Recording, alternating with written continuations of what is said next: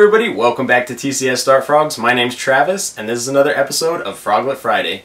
So I know it's been a while since I've posted one of these videos, and that's just because I've been busy with the holidays and visiting with family and traveling and taking care of frogs. So I probably won't post one of these videos every week like I thought I would when I originally started this series, but I'd like to try to do one at least every couple weeks or at least once a month. And I'm going to just try to post the froglets that I think are the most interesting. So without further ado, let's go check out some froglets. So to start it off here, we've got an Azurius. This is a great classic frog. Next up, we've got some giant orange. And the colors on these guys is really nice. Can't wait to see these guys grow up a little bit. The pattern is also really great. This last one here has a kind of unique pattern, so I'm kind of curious to see how that one will be when it grows up. Now this next one is Patricia, and these as babies look really neat. The yellow on them almost looks iridescent, like gold, like they're glowing. And next up we've got a green sip.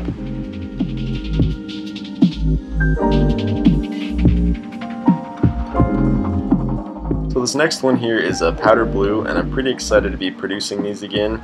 My pair had kind of gone on break from breeding, so I haven't produced them in a while, but very neat frogs. Then next up we've got a cobalt, and this particular cobalt has kind of a unique pattern.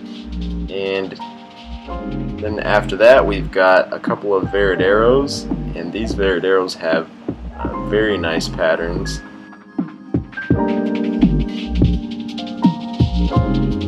And here we've got a standard or green imitator, classic frog with beautiful colors. And this next one is a banded imitator, and these are really cool looking too.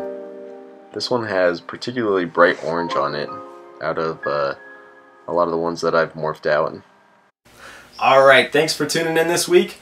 I hope you enjoyed this video. If you did, go ahead and give it a like. And if you haven't subscribed to this channel already, what are you waiting for? Go ahead and hit that subscribe button. But seriously, I really want to thank all you guys for watching my videos. I really appreciate the number of subscribers and likes that I've gotten lately. So if you guys want to check out any of my social media, I'll leave all the links in the description. And if you guys want to check out my website, that'll be in the description as well. If you guys have any questions, comments, or suggestions for future videos, please let me know, and I'd be happy to answer those questions or possibly make those videos if it's something reasonable. So thank you guys for watching. You guys have a great day.